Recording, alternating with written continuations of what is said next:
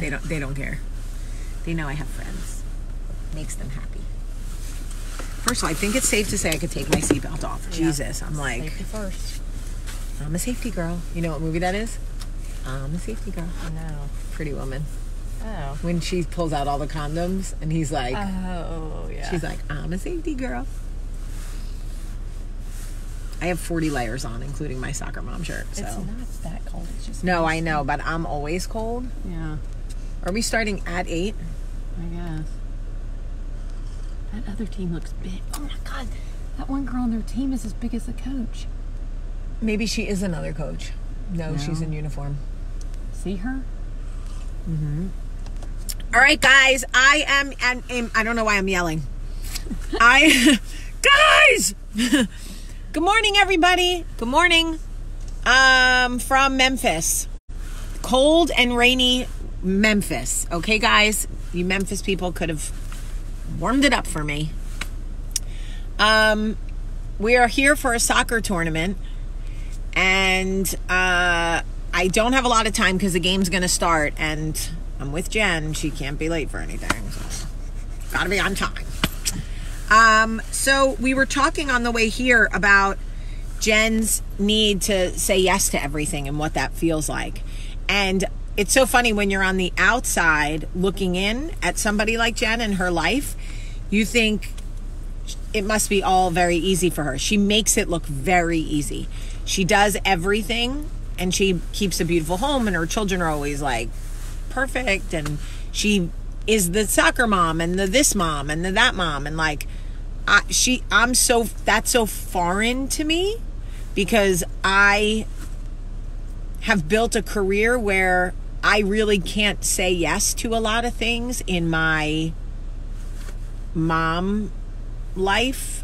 I say yes to the things that I can, and I definitely stretch myself. I try to be there, like I'm at all the soccer games and things like that, but I can't ever really be the room mom or the soccer mom because my job requires me to travel so much. So I am always so thankful for moms like Jen because they step in and mom is calling while we're text Gabby's mom and see what she needs. Oh. So I feel like when there's moms like Jen in the class or on the field or whatever, I'm very lucky because then I know my children's are very well taken care of. Anyway, she made a comment that was very surprising to me about how hard it is to be the person who always says yes because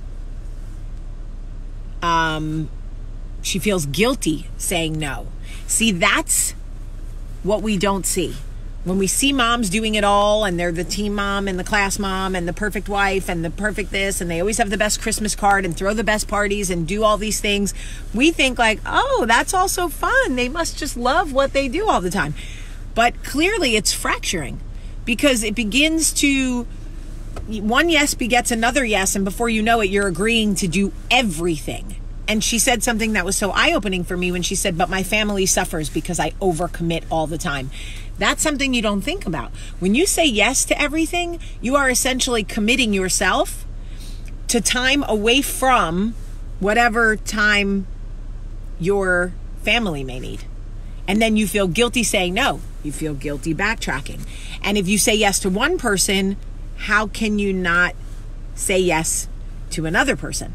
Right? So suddenly you're saying yes to everybody. It's one big yes fest. And then you become the dependable, always there person. So everybody's constantly hitting you up. Can you give so-and-so a ride? Can you drive so-and-so home? Can you step in for me to do this? Can you step in for me to do that? And before you know it, hi, Tim. Before you know it, you are losing your train of thought. You're totally overcommitted. And then you are bogged down by guilt. Today is National Adoption Day. It is. And I know a lot of people are in the process right now of adopting. So I'm sending good thoughts and prayers to everybody who is waiting to hear from a birth mom. And also to anybody who's considering adoption. Giving their child up for adoption is one of the greatest gifts you can give another woman. So shout out to you, people. I I think it's... So question, how do you ever find time for yourself if you're saying yes to everybody? That's a good question. But I did realize in you just saying it that because I chose to be a full-time mom, I mean, I have a graduate degree. I thought I would work. I think I say yes to fill that hole. So you don't feel guilty? Yes. Okay, Yeah, that's another excellent point.